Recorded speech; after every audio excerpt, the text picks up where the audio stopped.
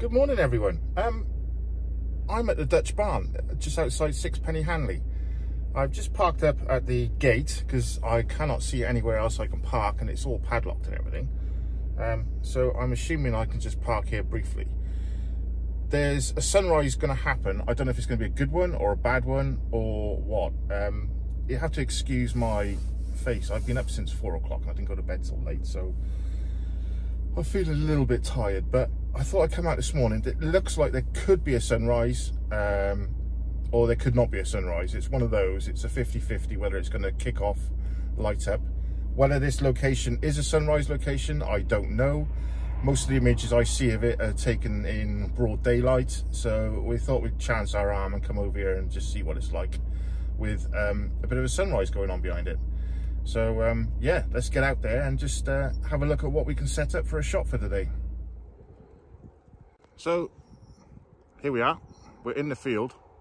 Excuse the microphone if there's a little bit of a breeze in the air.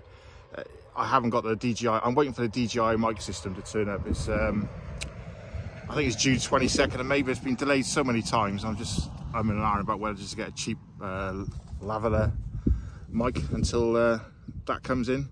But anyway, as you can see, we are at the Dutch barn, and it's a pretty spectacular view.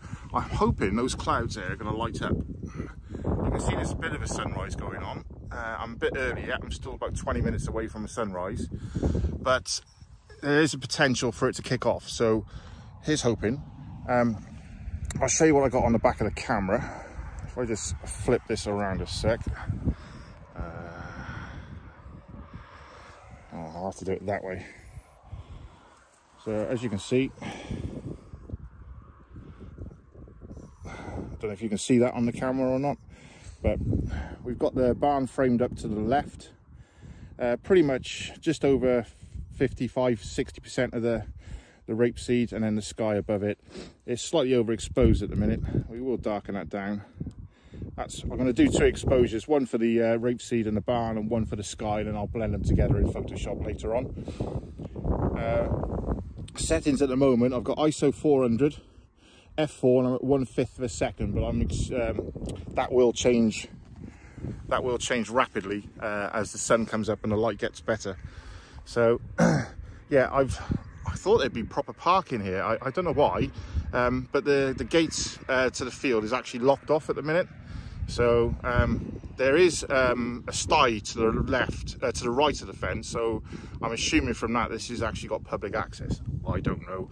I see plenty of people posting photographs from here, so I'm just assuming that you're allowed to come in here, as long as you don't tromp down on the rapeseed oil.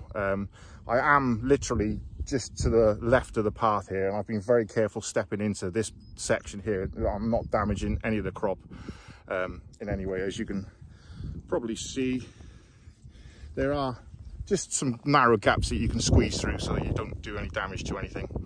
So we'll get this shot. Hopefully it'll be a good shot. We'll see. And I'll talk to you again in a bit.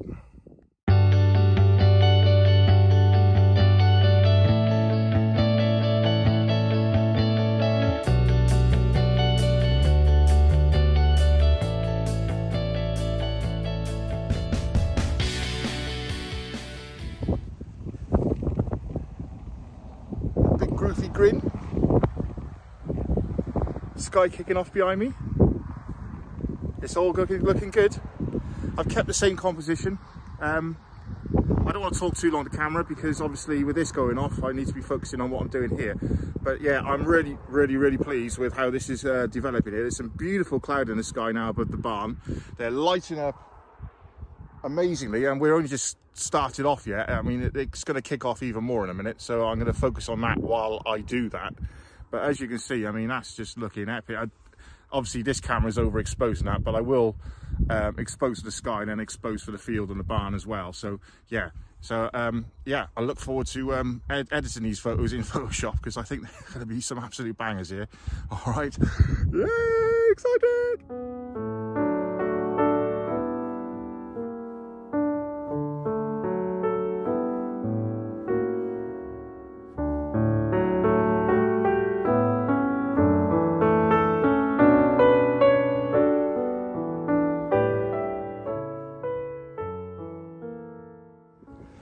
yeah, the colours have gone now, unfortunately, so I am going to pack it up and head on back home now.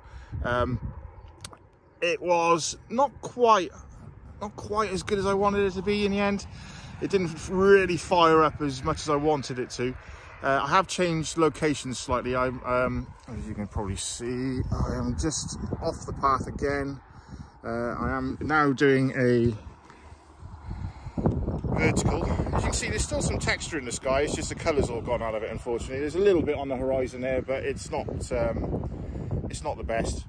But yeah, I'm happy with the shots I've managed to get so far today. So it's rather nippy out here, and the wind chill is making it very, very nippy. So I'm gonna head back to the car, have a slurp of coffee, and bugger off home and edit the shots up. So thank you for watching. If you like the video, I'm still new at this. As I said on my introduction video, I am not a professional photographer, not by a long shot. I'm just a hobbyist landscape photographer who thought he'd film himself bumbling around in some fields.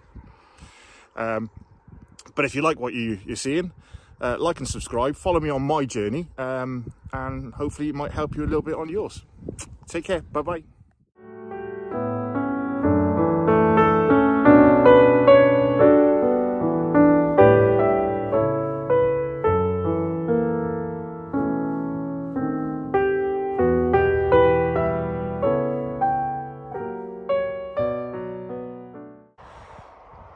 It's a funny story. When I got here this morning, it was pitch black.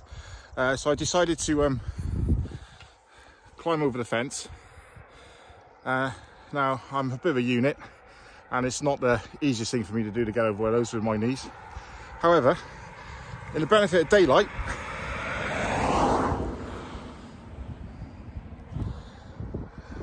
freaking idiot.